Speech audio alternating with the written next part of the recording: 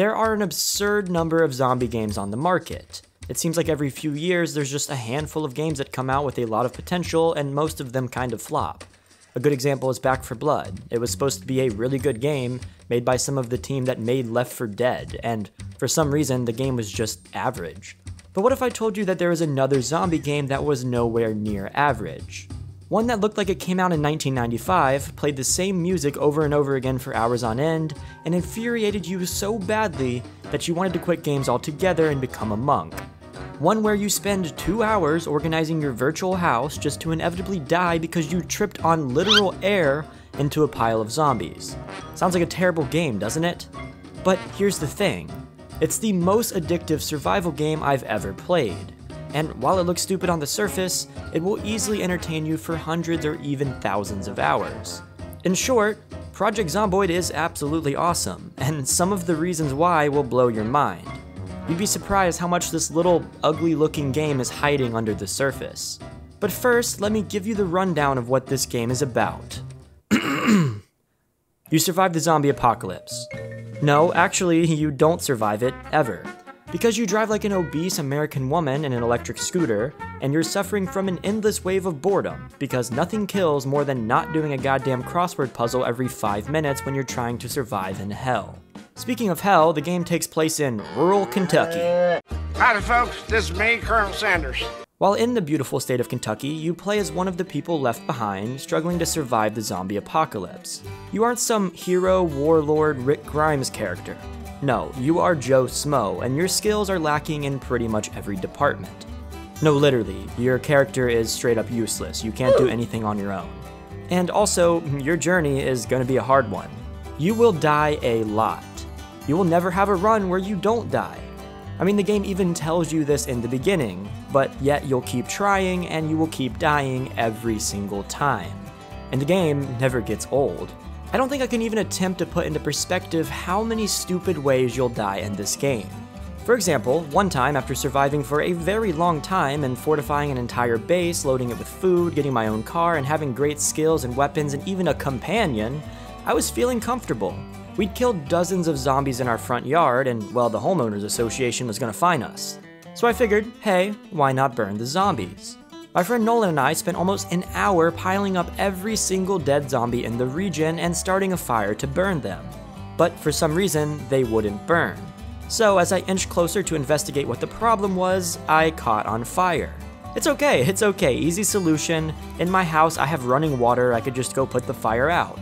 Let me just run inside and turn on the shower because why not? This is gonna be so easy. So I entered the house, turned on the shower, and unfortunately it was a little bit too slow, and I died. And I lost all my skills, and it was really annoying.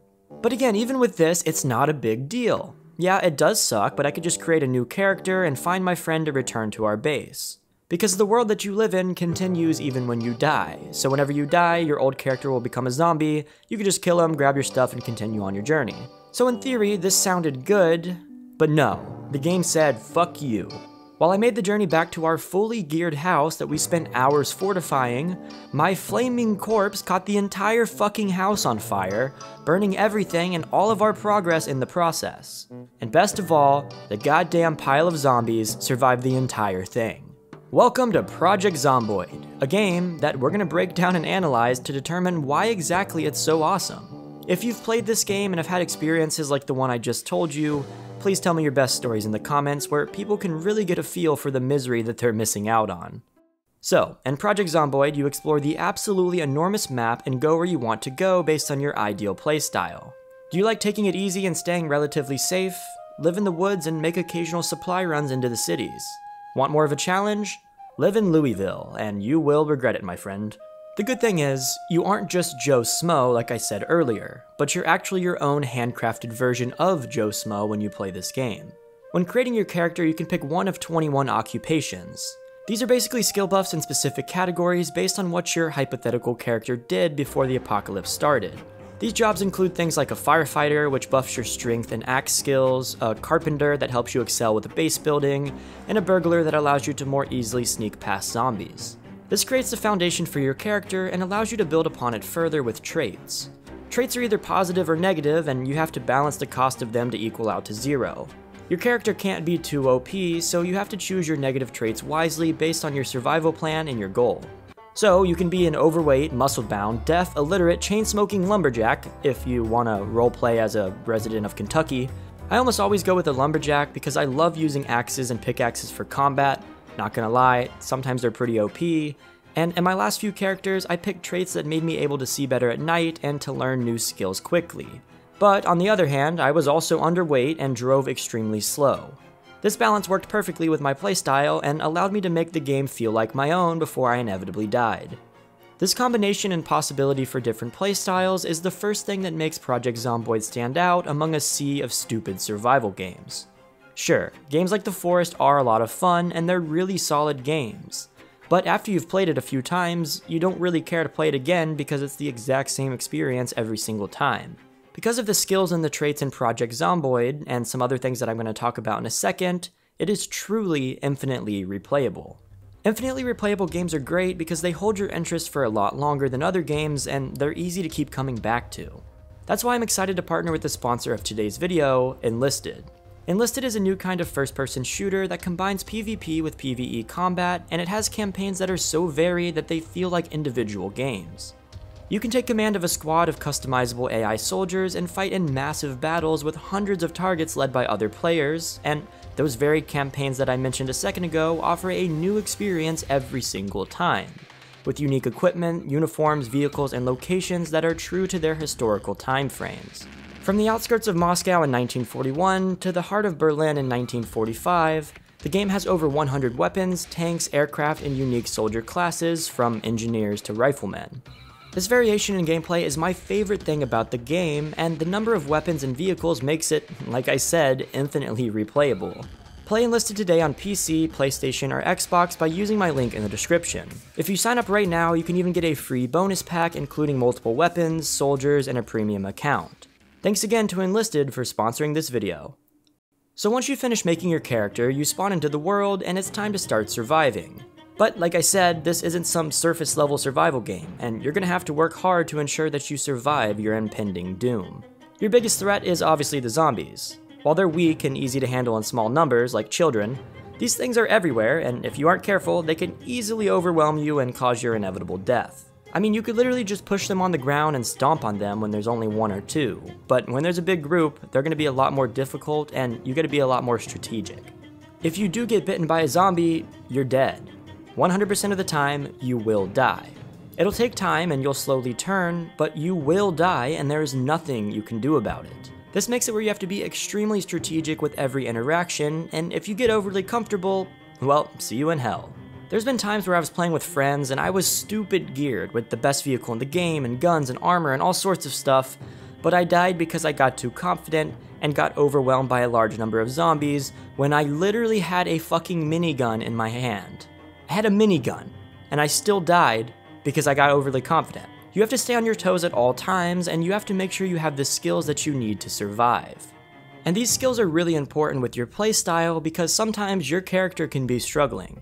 He could be scared, anxious, overwhelmed, bored, and all sorts of other effects that drastically affect your gameplay. So, for example, if you make a character who's afraid of the outdoors, he's gonna get overwhelmed even easier when he's fighting zombies. But if you make a character that's afraid of the indoors, while you're trying to set up your base and survive, he's gonna go crazy and want to get outside. So these are all things to think about while you're building your character. You start out with some base level skills that change depending on what occupation you picked. But you need to evolve these skills and work to expand your consciousness as a player if you want to make it in this unforgiving world. You have to read books and complete actions to increase your skill levels, and it's absolutely necessary to make it later in the game. For example, you first spawn in and the world isn't too harsh. There's a lot of loot and buildings, and I mean, the city even has power and water. How hard could it be? But after 2 weeks, the power and the water turns off, and you need to make sure you have a high enough carpentry skill to make rain catchers and an electric skill that can help you power your fridge with a generator. Mechanics are important because every single goddamn part in your car could break and be replaced, and farming is required if you want to have a sustainable food source later in the game. You could read books to get XP boosts that make learning these skills a bit faster, and you could do actions like disassembling furniture or hot wiring cars to get the experience to increase your skill level. So you need the skills to survive, but that is not all. This game is actually surprisingly complex, and it takes a lot of thinking about what you're doing in order to make it in this goddamn world. This simple-looking isometric survival game is the most detailed game I've ever played. And no, I'm not exaggerating. You can break windows, but if you don't pull the glass out of the frame, you can cut yourself and start bleeding or rip your clothes. Your character gets bored and can cause him to be unhappy if he doesn't do anything for entertainment. You need keys to drive cars, and you somehow have to actually find those keys in the world. Crops can get diseased, and the disease can spread between crops if you don't take care of it, which you can actually do by using cigarettes to make insecticide. You can make a near unlimited number of food dishes based on the ingredients that you choose to put into the pot. You can control the AC in your car to cool yourself off if you're too hot. If you're in the front seat of a cop car and you want to get in the back, you actually have to get out of the car because the game accounted for the divider thing that's in the back of cop cars. You can take your shoes off to walk more quietly around buildings without detecting zombies. If you shoot out of the window of your car with a two-handed weapon, it won't allow you to steer while you're doing it. But if you shoot with a pistol or something that takes one hand, you can still steer. And these things are just the surface. There are hundreds of little design choices in Project Zomboid that build upon the core gameplay loop to make it to where you really have to focus on every single action to stay alive. And I think that's why this game is so goddamn immersive and why it hooked my friends and I for hours on end. I don't even know the best way to communicate how detailed this game is. Like, if your clothes are wet, you can set them out outside to dry faster by just setting them on the ground. I really appreciate when games do stuff like this because the game just works how you would expect it to in real life. Sometimes games limit you, but this game does not limit you at all. And anything that you think should work most likely does. And that's why it hooked my friends and I for hours and hours on end. A lot of survival games become mindless over time. Back to the example of the forest, you eventually build a big-ass megabase and you no longer have to worry about the cannibals fucking you up. And while the game is fun, the strategy is just to get bigger and stronger and make everything easier. It becomes simple and you don't have to think about what you need to do in order to survive because all the risk is gone. You're completely geared. But in Zomboid, there is never a dull, thoughtless moment. As you're working on fortifying your base, you're gonna run out of food. When you go out on a food run, you're gonna need to find some medicine to heal your newly acquired problems. Once you heal yourself, you realize that the power is going out in a few days and you need to get rain catchers in order to have water.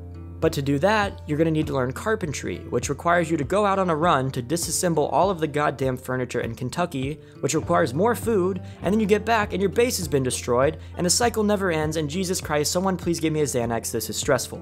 The level between challenge and anxiety in this game sits perfectly in the middle, which, as I talked about in my last video on why AAA games are boring now, is the perfect place for something to be an enjoyable activity. And with everything, after all of that challenge, you're still gonna die. It's inevitable. When you die, sure, you lose hours of skill building and effort and probably some of your items, but like I said earlier, you can actually respawn as a new character and find your old one as a zombie to get your stuff back and take residence in your old base. Since you're playing as a generic survivor, your next character is another generic survivor in the ever-changing, desperate world that's been shaped by all of the previous survivors. All of these things help to make Project Zomboid the perfect survival game. But there are some other things that are the icing on the cake, and these things start with the most important part of all of this, the passion that the developers have for their product. This game is 9 years old, and the small team has continued to update it regularly, not with stupid shit, but actually with innovative, game-changing mechanics that improve the game even further. They're even currently working on their biggest update yet that adds NPCs into the world, which is honestly insane. The game is already near perfect, and with the continuous updates and support by the developers, Project Zomboid is going to become an indie survival game icon. And the whole community is supporting this game and helping to make that dream possible. Project Zomboid has some of the best modding support out of any game I've ever seen, and with thousands of workshop mods on the market, you can tailor the experience to be whatever you want it to be. So what we have here is an infinitely replayable game with an infinite number of mods and support from the developers. It's a game that's constantly changing and immerses you unlike any other survival game on the market. And best of all, you can do it all with friends and multiplayer if you don't want to face the unforgiving world on your own. And that, my friend, is why Project Zomboid is so awesome. What are your experiences with Project Zomboid? Share your cool stories in the comments to show other people how awesome this game can be. And make sure to drop a like, subscribe, and share this with a friend if you think they would enjoy this game. Also, just wanted to remind you to play Enlisted using my link in the description, and thanks again to them for sponsoring this video. I will see you guys next time, and peace.